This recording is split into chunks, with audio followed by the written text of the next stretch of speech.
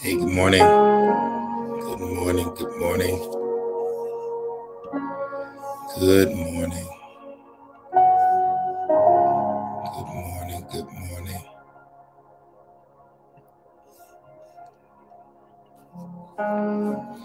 Let me know if you can hear me well.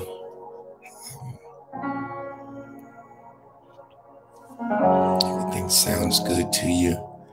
Let me know. But it's good to be with you this morning.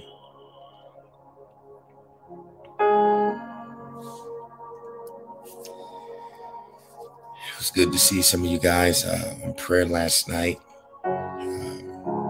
It's always good as well. Always good to see you guys on prayer. Don't forget, guys, we have prayer on Monday through Friday, 8 p.m. to 8:30. 8 p.m. to 8:30. Prayer was just really, really good. Just really, really good. And you are missing some good time if you are missing prayer. On in our evening times during the fast, we have what's today? Today's the 7th, so we've got 44 days. Got 44 days left. How you guys doing? How's it going? Just kind of put in the chat. Quick, one word, if you can describe it in one word. How's the fast going? Let me know. How's it going? 1 to 5 words. I give you a little more. 1 to 5 words. And I know challenging, right? Challenging. I think it's really important to re-emphasize all the other things that are attached to the fast, because if all we're doing is not eating, we're dieting, right? We're dieting. Most times, I think people think a fast is really about what you give up only, but it's not about what you only give up. It's also about what you put in. What you put in. So a fast isn't simply about what you give up. It's not simply about that. It's also about what you put in. What you put in. So you wanna. So when I say we have prayer at 8:30, at 8 p.m. To 8:30 p.m. on Monday through Friday, then that's something you add in. When I talk about the prayer moments, just spending time with the Lord on Saturday for 30 minutes, that's something you add in. When I talk about every hour, just kind of 5 to 10 minutes of just prayer every hour, that's something that you add in. That's something that you add in. You know, when I talk about turning the radio off, whatever you listen to in the morning. If it's not something about the Lord, You know, take that time if you drive, and you normally have music on in your car, or a talk show or a podcast. You know, fill it with things of God. Fill it with things of God. You know, so it's not just simply about what you give up, but it's about what you put in as well, what you add in. All right. So, looking forward to hear what God is doing for you. Let's get rolling. Let's get rolling. Before I do that, let me say thank you to those who have sold for the outreach. Thank you. Wanted to remind myself. I've been wanting to say that for about a week. I just kept forgetting. So thank you for that. We'll be heading over to on the 17th. So, Gloria, the host should not have to let you in. So if the host has to let you in, then you are doing something wrong, because the host doesn't have to let you in. So let me put this up here really quickly so you can grab that. All right, so just that Zoom ID. But the host does not have to let anybody into the room for prayer at night. So that's the Zoom ID, and that's the passcode. And if anybody who knows the Zoom ID and passcode can put it in the chat, that would be good too, so Gloria can see that. Gloria, that's the Zoom ID and password. Because there's a passcode, the host does not have to let you in. So, I think you might have the wrong ID or the wrong passcode, one or the other. So that's that there. Okay. Let's pray.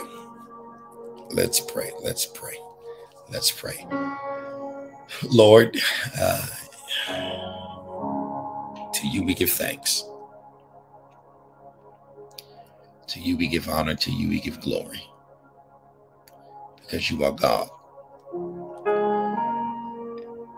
You are God, and you are our God, and we belong to you. We belong to you. Lord, we repent of sin and ask that you would cleanse us. We ask that you would cleanse us and forgive us. Wash us, God. So that, Lord Jesus, we would be able to adequately cultivate, obtain, attain, maintain a relationship with you. Help us, Jesus. Lord, we honor you. We honor your presence.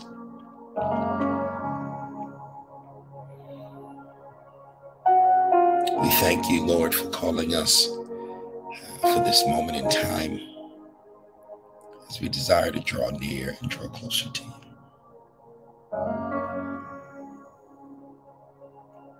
Be with us today, Lord God, as we share here. Our eyes, ears, and hearts are open, Lord. Will be with us all day as we fast, Lord Jesus. It's a challenging day. It'll be till 6 p.m. And so, Lord God, ease the pains, the stomach pains, and the hunger pains, Lord God. Lord God, may we just be reminded of why we do what we do.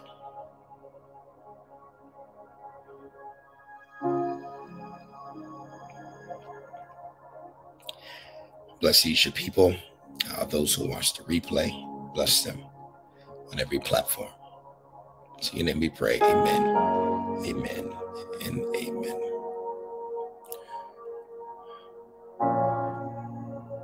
When I think of the people of God, when I think about us, let me just be very specific. Talking about the fed, talking about since we're the ones fasting, let me be very specific to us. When I think about us, when I think about us, when I think about us, I think about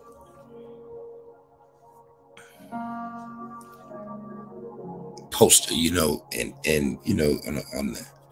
on the back of remember they used to have those messages on the back of milk cartons with missing children. Remember the TV commercial, do you know where your children are? It's 10:30. Do you know where your children are?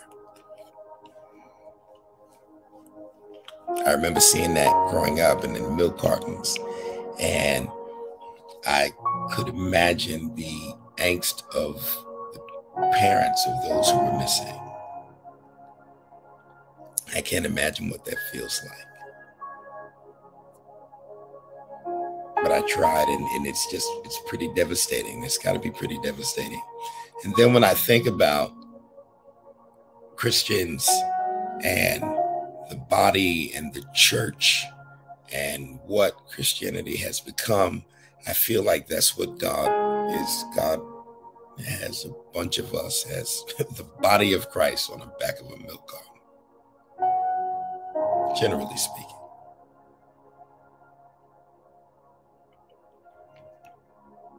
It's as if God is watching TV and the TV commercial comes on saying it's 2022. Do you know where your children are? Do you know where your children are? And we are responsible for answering that question when it comes to our walk and our faith with God. We are responsible for answering that question. Where are we? And too often we are off track. We are off track, and we are disjointed, and we are out of place, and we are out of alignment.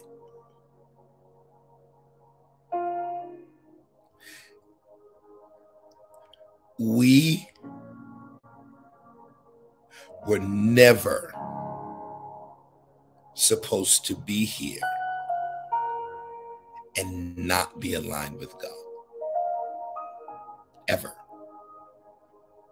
That was never God's design for us. From Adam and Eve, that was never God's design for us.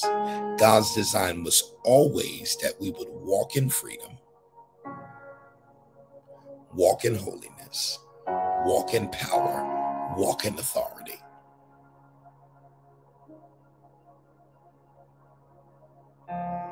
But when we allow the enemy to take us from our purpose, take us out of alignment, then we become the missing children. We become the missing children. And what we do is we actively give possession of our minds, our bodies, our souls, our spirits to the enemy. Why do I say that? No, I don't give myself. I live for Jesus. I'm saved. I'm this and that. But being saved and being out of alignment with God is actively giving yourself to the enemy.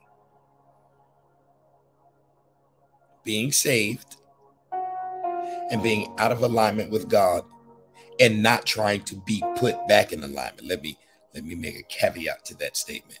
Being saved and not actively trying to be in alignment with God is actively giving yourself over to the enemy. Actively giving yourself over to the enemy. I'm not talking about whether that's your intention or not. Intentions are irrelevant. Intentions are irrelevant. But when we constantly live a life that says, Lord, I'll do for you here, but I'm not going to do for you here. I'm going to give this to you here, but I'm not going to give this to you here. When we cherry pick what part of our lives we want to give God, we are actively giving ourselves over to the enemy. We belong to Satan, whether we know it or not. And there's some people who just actively give themselves over to the devil.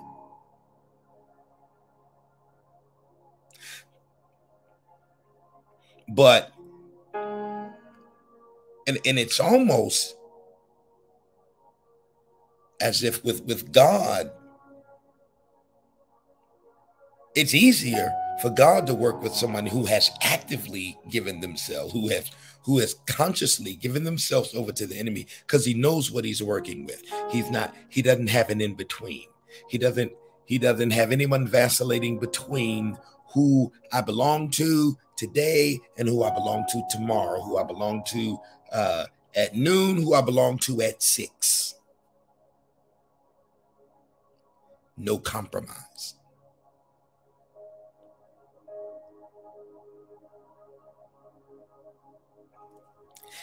When our hearts are compromised,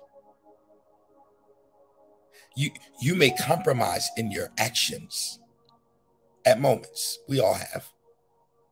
But when your heart is compromised, you do not belong to God.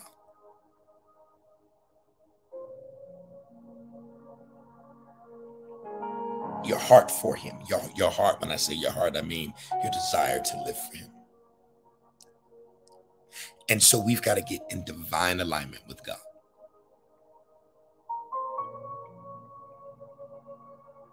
We've got to get into divine alignment. Why? Because we were always born to belong to him. We belong to God. We belong to God. Somebody type, I belong to God. I am not my own. I belong to God.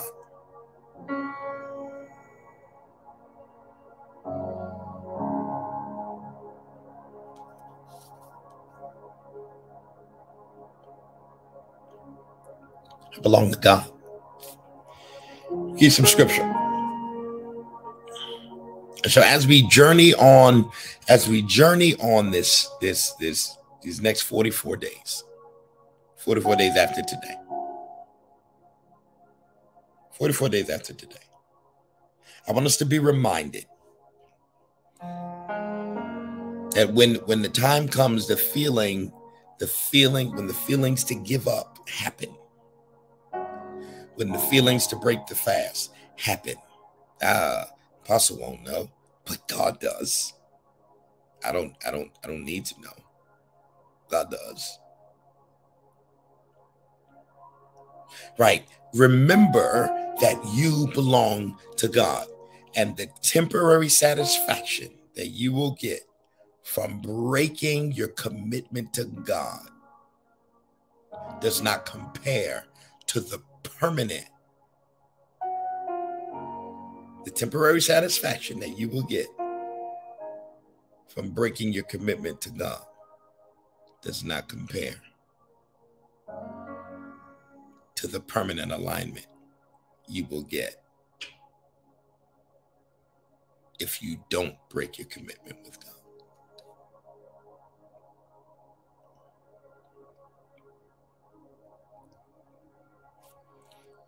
The pain,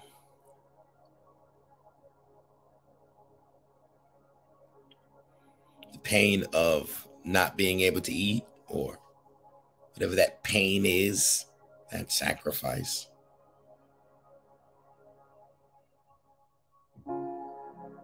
Consider the suffering of Jesus.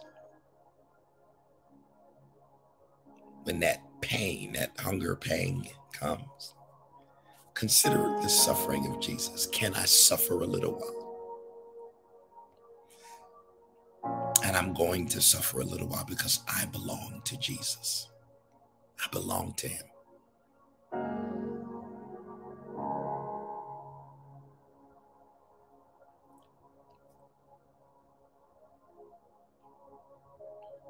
Tam and Chris, y'all got one of my scriptures. I'm talking about one of my scriptures.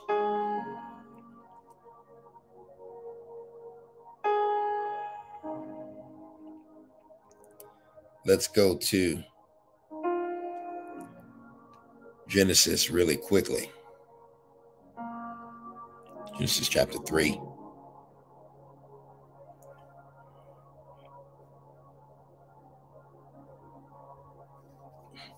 Let's go to, I'm not going to read all of it.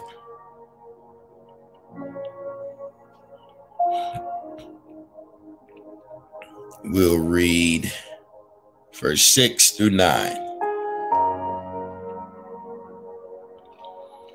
And it says, and when the woman saw that the tree was good for food, and when the woman saw that the tree was good for food and that it was delightful to look at and a tree to be desired in order to make one wise and insightful, she took some of its fruit and ate it. And she also gave some to her husband with her, and he ate. Then the eyes of the two of them were opened, that is, their awareness increased. And they knew that they were naked, and they fastened fig leaves together and made themselves coverings. Verse 8, and they heard the sound of the Lord God walking in the garden in the cool afternoon breeze of the day. So the man and his wife hid and kept themselves hidden from the presence of the Lord God among the trees of the garden. But the Lord God called to Adam and said to him, where are you?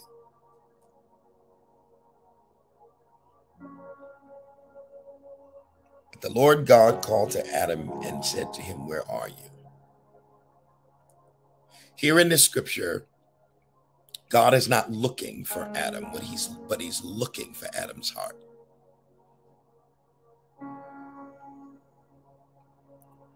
He's looking for Adam's heart. He's not looking for Adam. He's looking for his child. He's looking. He's trying to find, where is the son? Where is the daughter? Well, he's saying Adam. So where is the son that I put here to rule and to reign and to have dominion and to have authority? Because that's what we were born. Where is the son that was once in alignment with me? Temporary satisfaction. Adam.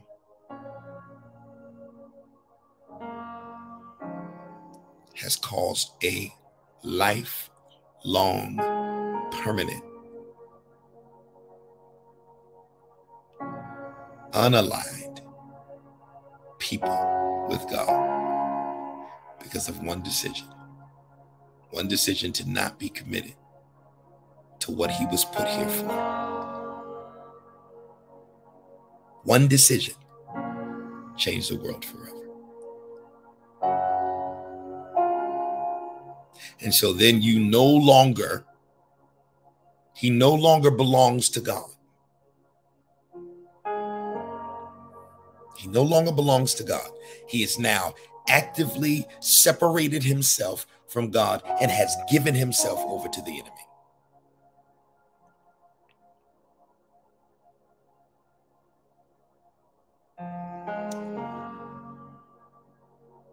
I get another scripture. That's why this is important, that we understand that we belong to God. As you go through the fast, those moments you feel to break it, insert your name. Insert your name and Seth, where are you? Anna, where are you? Cassandra, where are you? Melvin, where are you? Jeff, where are you? Anthony, where are you? Renee, where are you? Gloria, where are you? Jenny, where are you? Tamara, where are you? Chris, where are you? Where are you? Francis, where are you?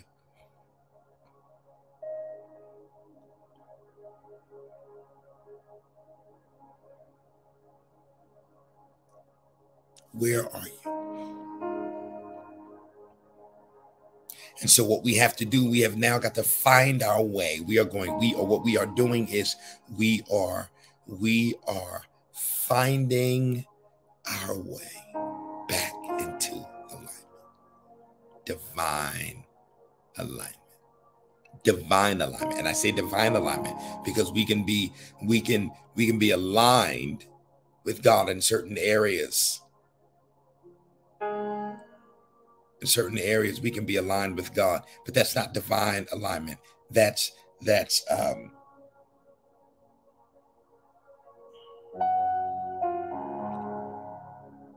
selective alignment.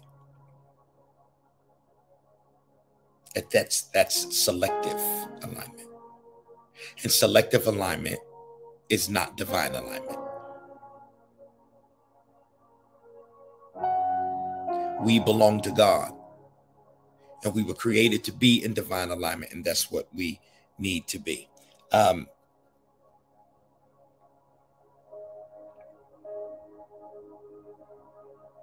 Let's go to quite a few scriptures here.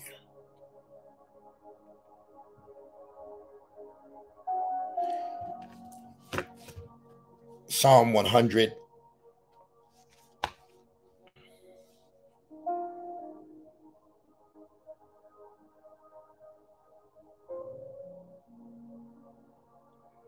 Psalm 100. I had to get my iPad so I can look at the scriptures and read them at the same time. Of course, I am reading in the Amplified version at the moment.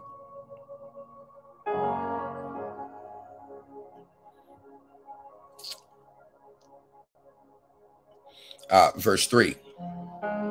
Know and fully recognize with gratitude that the Lord himself is God. It is he who has made us, not we ourselves, and we are his. We are his people and the sheep of his pasture. That's who we are. That's who you are. So be reminded of that as you go through the fast. I'm fasting because I belong to him, and I want to belong to him in every area of my life. And I'm not tripping thinking this is an easy thing. Because one thing we know how to do is get in our own way. Nobody does that better than us. We know how to get in our own way. Especially when it comes to things that we want. We know how to get in our own way and not give God total control. Got another scripture for you.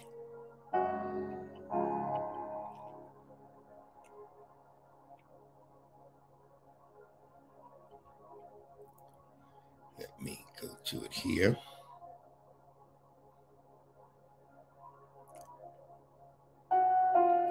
First Corinthians chapter 3, verses 21 through 23.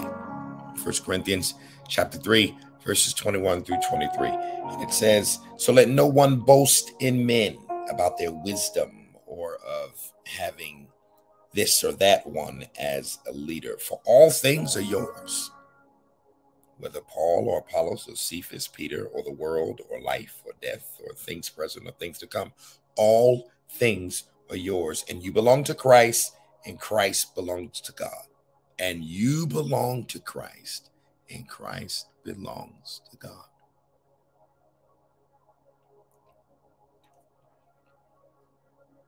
You belong to Christ,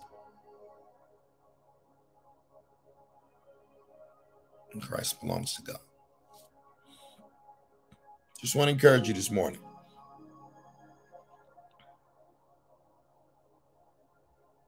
Just want to encourage you this morning.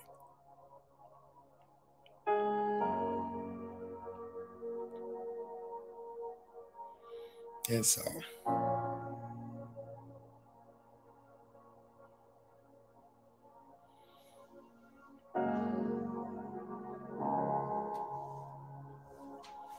let's go to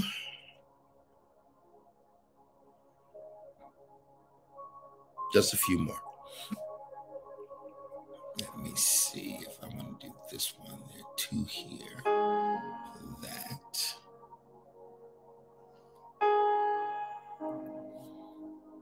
You can read when you get a chance Romans 14, 1 through 12. I'm not going to read all that. I'm not going to read all of that. I'm just going to read a piece of it. So when you get a chance, read Romans 14, 1 through 12. I'm sorry. Let's go with verse 5. Nah, not verse 5. Yes, verse 5. Let's go verse 5 through. Let's go verse 5 through 7. 5 through 8, sorry. 5 through 8. One person regards one day as better or more important than another, while another regards every day the same as any other. Let everyone be fully convinced, assured, satisfied in his own mind. Verse 6, he who observes the day observes it for the Lord. He who eats for the Lord. Eats for the Lord, since he gives thanks to God. While he who abstains for the Lord and gives thanks to God. Verse 7, here's our key, verse 7 and 8. None of us lives for himself, for his own benefit, but for the Lord. And none of us dies for himself, but for the Lord. See, and that's a key. New message for another day. Are you willing to live for the Lord? Are you willing to live for the Lord? And when we band together, we feel real good. And absolutely, we're willing to live for the Lord. But the greater question is, are you willing to die for the Lord? What are you willing to sacrifice for the Lord?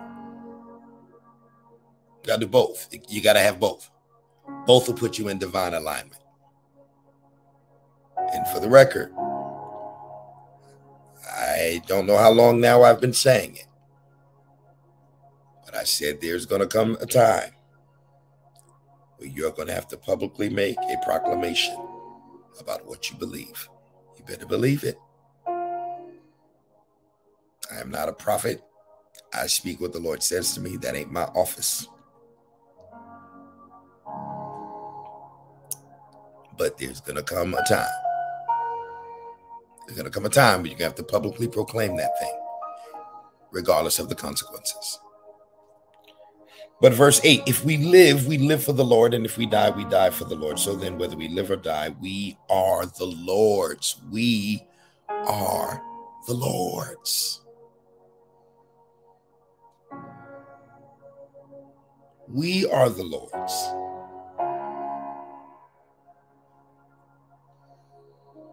It's us. We are the Lord's. Just a few more scriptures. I'll let you go. Got to get to work.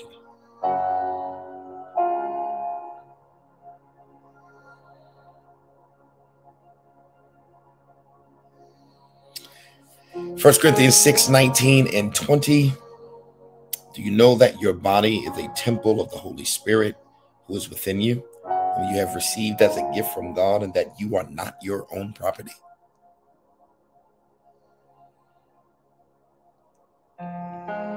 You were bought with a price. You were actually purchased with the precious blood of Jesus and made his own.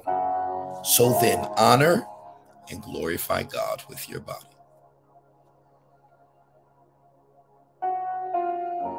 It's encouraging. And God's watching. He's not watching to see if you mess up. What he is watching in delight. Every time you keep to your commitment to him, he is watching, smiling with great joy. 1 Corinthians 6, 19 and 20. 1 Corinthians 6, 19 and 20. When you guys get a chance, I give you these two. Romans 8, 12 through 17. Read that on your own. You get a chance. Romans 8, 12 through 17. As my blessed grandmother used to say, Galatians. Galatians.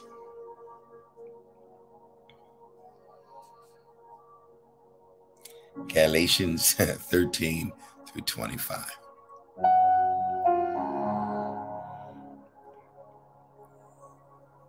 You say, Seth, turn to Galatians. Galatians chapter 5, verses 13 through 25. I want you to be encouraged today because you got this, and you got this not because you're that good, but because you belong to God.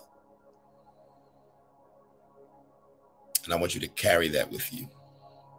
You belong to God. So it's Galatians chapter 5, verses 13 through 25. Right? The last two scriptures are Galatians chapter 5, verses 13 to 25, and then Romans chapter 8, verses 12 through 17.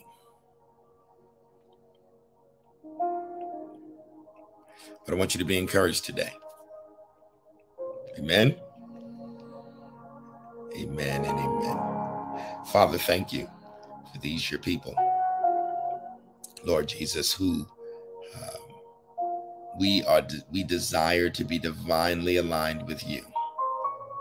We desire, Lord Jesus, to be so closely connected and in fellowship that our hearts are intertwined with your heart, Lord God.